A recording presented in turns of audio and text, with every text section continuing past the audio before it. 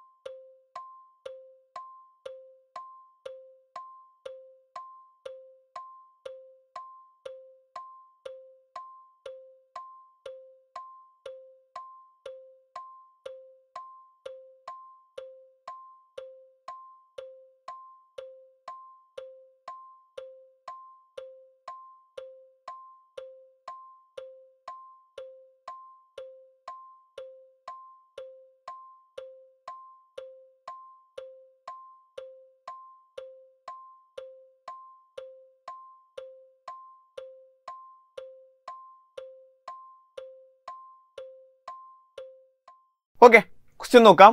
Question number 1.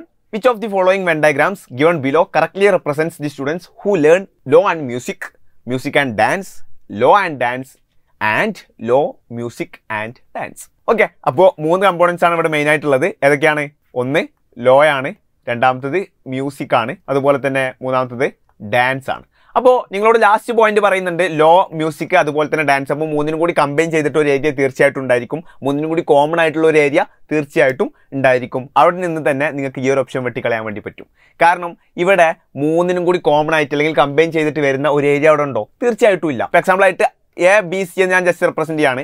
എക്കും ബിക്കും കൂടി ഒരു common area ഉണ്ട് ഈ ഒരു ഏരിയ ആണെങ്കിൽ. ഇനി ബിക്കും സിക്കും കൂടി ഉണ്ട്. പക്ഷേ എക്കും ബിക്കും സിക്കും കൂടി കോമൺ ആയിട്ട് വരുന്ന ഒരു ഏരിയ തീർച്ചയായിട്ടും അവിടെ ഇല്ല. അപ്പോൾ ബി ഓപ്ഷൻ എന്തായാലും ആയിരിക്കില്ല. അടുത്തത് ഞാൻ എന്ത് ചെയ്യാണ്, സി എടുത്ത് നോക്കുകയാണ്. സിയിലും നിങ്ങൾ നോക്കുന്ന സമയത്ത് അവിടെ എയും ബിയും സിയും കൂടി റെപ്രസെന്റ് ചെയ്യുന്ന എക്സാമ്പിൾ ആയിട്ട് ഈ രീതിയിലാണെന്നുണ്ടെങ്കിൽ നമ്മൾ വീണ്ടും പറയാമായിരുന്നു. കാരണം ഈ ഒരു ഏരിയ എന്ന് പറയുന്നത് തീർച്ചയായിട്ടും എയും ബിയും സിയും കൂടി റെപ്രസെന്റ് ചെയ്ത് വരുന്നുണ്ട്. പക്ഷേ സി ഓപ്ഷനിൽ ആ രീതിയിലല്ല അവിടെ വന്നിട്ടുള്ളത്. അപ്പോൾ ആ ഒരു ഓപ്ഷനും നമുക്ക് വെട്ടിക്കളയാൻ വേണ്ടി പറ്റും. ഓക്കെ, അടുത്തത് എയും ഡിയും ആണ് ബാക്കിയുള്ളത്. ഇവിടെ നോക്കാം, ചില ആളുകൾ ലോയും അതുപോലെ തന്നെ മ്യൂസിക്കും പഠിക്കുന്നുണ്ട്, അതുപോലെ തന്നെ മ്യൂസിക് ആൻഡ് ഡാൻസ് പഠിക്കുന്നുണ്ട്, അതുപോലെ തന്നെ ലോ ആൻഡ് ഡാൻസ്. അപ്പോൾ ഈ എക്സാമ്പിൾ ആയിട്ട് ഇപ്പോൾ ലോ പഠിക്കുന്ന മ്യൂസിക് പഠിക്കാത്തവരും ഉണ്ടായിരിക്കും. ഓക്കെ, ആ രീതിയിൽ വരുന്ന സമയത്താണെങ്കിൽ ഈ ഒരു ഓപ്ഷൻ തീർച്ചയായിട്ടും അവിടെ ഫോളോ അപ്പ് ചെയ്യൂല. അങ്ങനെയാണെങ്കിൽ ആൻസർ ആയിട്ട് വരുന്നത് ഓപ്ഷൻ എ മാത്രമാണ്. ഇതിൽ ഒരു സർക്കിൾ റെപ്രസെന്റ് ചെയ്യുന്നത് ലോ ആണെങ്കിൽ അടുത്തൊരു സർക്കിൾ റെപ്രസെന്റ് ചെയ്യുക മ്യൂസിക് ആയിരിക്കും. അങ്ങനെയാണെങ്കിൽ തേർഡ് സർക്കിൾ അല്ലെങ്കിൽ തേർഡ് സെറ്റ് റെപ്രസെന്റ് ചെയ്യുന്നത് ഡാൻസിനെയാണ്. ഈ ഒരു ഏരിയ എന്താ റെപ്രസെന്റ് ചെയ്യുക? Both law, music and dance മൂന്നും കൂടി കോമൺ ആയിട്ടുള്ളവരെ അല്ലെങ്കിൽ അത് അഭ്യസിക്കുന്നവരെ എന്ത് ചെയ്യാൻ പറ്റും? ആ ഒരു നടുവിലുള്ള ഒരു കോമൺ ഏരിയ കൊണ്ട് റെപ്രസെന്റ് ചെയ്യാനും വേണ്ടി പറ്റും. ഓക്കെ, ഇനി ഓരോ ഏരിയാസ് നോക്കുകയാണെങ്കിൽ ലോ ആൻഡ് മ്യൂസിക് ഈ ഒരു ഏരിയ, അതുപോലെ തന്നെ മ്യൂസിക് ആൻഡ് ഡാൻസ് ഈ ഒരു ഏരിയ, അതുപോലെ തന്നെ ലോ ആൻഡ് ഡാൻസ് ഈ ഒരു ഏരിയ. ഈ രീതിയിലൊക്കെ നമുക്ക് റെപ്രസെന്റ് ചെയ്യാൻ വേണ്ടി പറ്റും. അപ്പോൾ ആൻസർ എന്ന് പറയുന്നത് ഓപ്ഷൻ എ ആണ്. അങ്ങനെയാണെങ്കിൽ രണ്ടാമത്തെ ക്വസ്റ്റ്യൻ നോക്കുക. 1 minute ടൈം.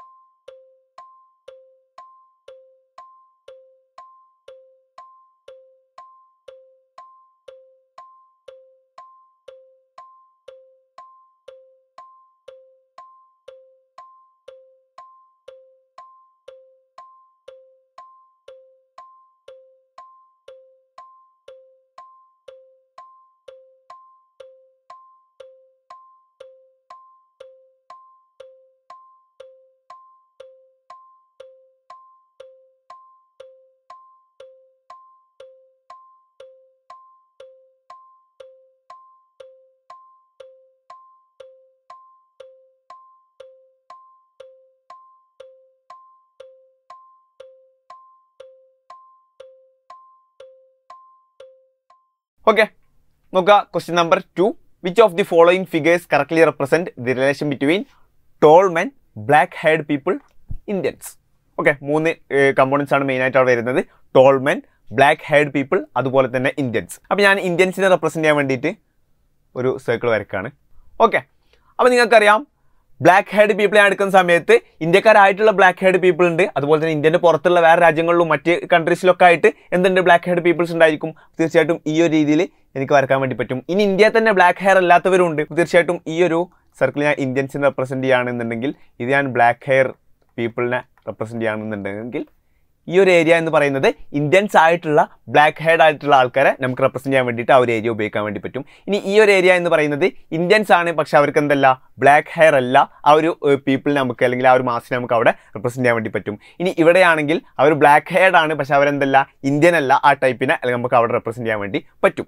ഇനി അടുത്തത് വരുന്നത് ടോൾമെൻ ആണ്. അപ്പോൾ ഇന്ത്യൻസിൽ ടോൾമെൻ ഉണ്ടായിരിക്കും, തീർച്ചയായിട്ടും ടോൾമെനും ഷോർട്ട് മെനും ഒക്കെ ഉണ്ടായിരിക്കും. അതുപോലെ തന്നെ ഇനി ടോൾമെനിൽ തന്നെ ബ്ലാക്ക് ഹെയർ ആയിട്ടുള്ളവരോ അല്ലെങ്കിൽ മറ്റേതെങ്കിലും കളർ ഹെയർ ആയിട്ടുള്ളവരോ ഒക്കെ ഉണ്ടായിരിക്കും. അപ്പോൾ അവർക്കും ഒരു കോമൺ ഏരിയ ഉണ്ടായിരിക്കും. അപ്പോൾ റിലേഷൻ വരിക ഈ ഒരു രീതിയിൽ ആയിരിക്കും. ഓക്കെ, ഇവിടെ വരിക എന്താണ് ടോൾമെൻ എന്നുള്ളതാണ്.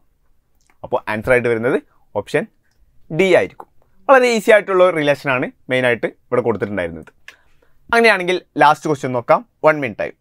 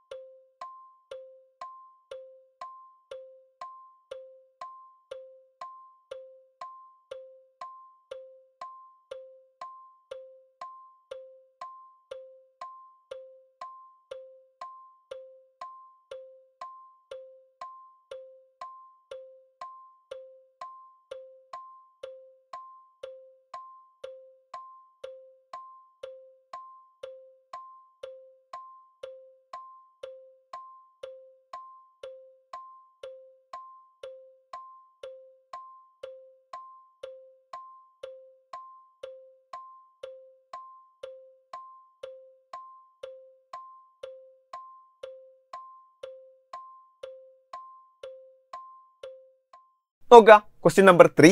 The diagram indicates the number of students taking different subjects. അപ്പോൾ ഡിഫറെൻറ്റ് സബ്ജക്ട്സ് എടുത്തിരിക്കുന്ന സ്റ്റുഡൻസിനെ റെപ്രസെന്റ് ചെയ്യാൻ വേണ്ടിയിട്ടാണ് താഴെ തന്നിരിക്കുന്ന ഡയഗ്രാം കൊടുത്തിട്ടുള്ളത്. നോക്കാം, which subject was taken by the largest number of students. അപ്പോൾ ഏത് സബ്ജക്റ്റാണ് ഏറ്റവും കൂടുതൽ കുട്ടികൾ അല്ലെങ്കിൽ ഏറ്റവും കൂടുതൽ സ്റ്റുഡൻസ് എടുത്തിട്ടുള്ളത് എന്നാണ് നിങ്ങളോട് ചോദിച്ചിട്ടുള്ളത്.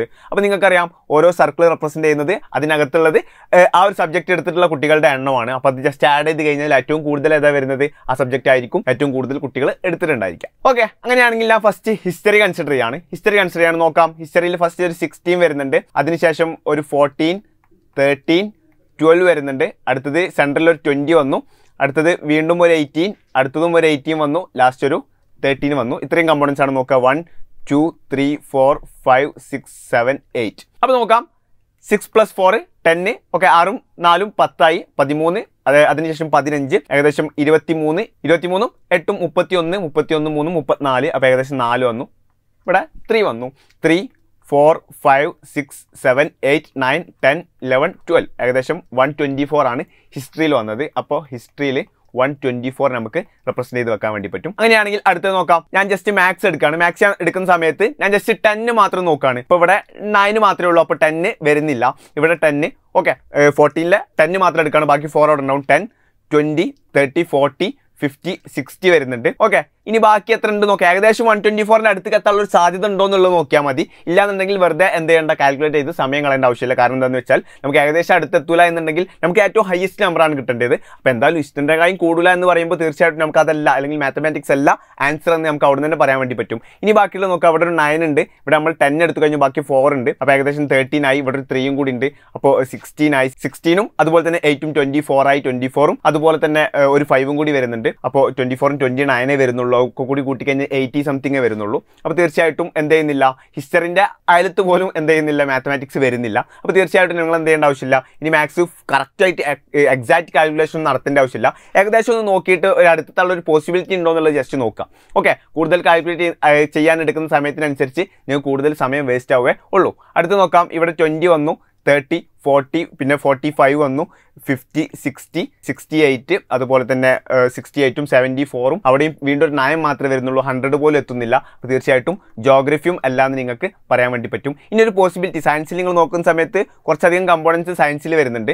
സയൻസിൽ നമുക്ക് ജസ്റ്റ് ഒന്ന് ആഡ് ചെയ്ത് നോക്കാം. 1, 2, 3, 4, 5, 6, 7 കമ്പോണൻസ് വരുന്നുണ്ട്. അപ്പോൾ ഫസ്റ്റ് ഒരു 20 വന്നു, അടുത്തത് 18ഉം 36 വരും, അടുത്തത് 15ഉം അതുപോലെ തന്നെ 13ഉം ഏകദേശം 28 വരും. ഇവിടെ 6 ആണ് വരുന്നത്. അടുത്തത് 19 + 10 എന്ന് പറയുമ്പോൾ 29 വരും. 29 + 6 35. അപ്പോൾ ഇവിടെ 6 + 8 എന്ന് പറയുമ്പോൾ എത്രയാണ്, 14 ആണ്. 14 + 5 19. ഇവിടെ 1 വരും. ഇവിടെ 6 വന്നു, 6ഉം 9 വന്നു, 11 വന്നു, 119 ആണ്. സയൻസ് ഏകദേശം 119 വരുന്നുള്ളൂ. ഹിസ്റ്ററി 124 വരുന്നുണ്ട്. അപ്പോൾ ആൻസർ എന്ന് പറയുന്നത് ഓപ്ഷൻ 2 ഹിസ്റ്ററി ആയിരിക്കും. ഓക്കെ ആണല്ലോ. അപ്പോൾ ജസ്റ്റ് അഡീഷൻ മാത്രമേ നമ്മൾ ചെയ്തിട്ടുള്ളൂ. ഓരോ സർക്കിളിൻ്റെ ഉള്ളിലുള്ള കമ്പോണൻസിനെ ആഡ് ചെയ്തു. അപ്പോൾ ഏറ്റവും കൂടുതൽ വരുന്നത് ആരാന്ന് നമുക്ക് മനസ്സിലായി, ഹിസ്റ്ററി ആണെന്ന് മനസ്സിലായി. ക്ലിയർ ആണല്ലോ. ഇത്രയൊക്കെയാണ് മെയിനായിട്ട് വെൻ ഡയഗ്രാം എന്നുള്ള ടോപ്പിക്കിൽ നിന്ന് വന്നിട്ടുള്ള പ്രീവിയസ് ഇയർ ക്വസ്റ്റ്യൻസ്. അപ്പോൾ മെയിനായിട്ട് ലോജിക്കൽ വെൻ ഡയഗ്രാംസ് ആണ് വന്നിട്ടുള്ളത് നിങ്ങൾക്ക് മനസ്സിലാക്കാൻ വേണ്ടി കഴിയും. എന്തായാലും നമുക്ക് അടുത്ത ക്ലാസ്സിൽ കാണാം. Thank you.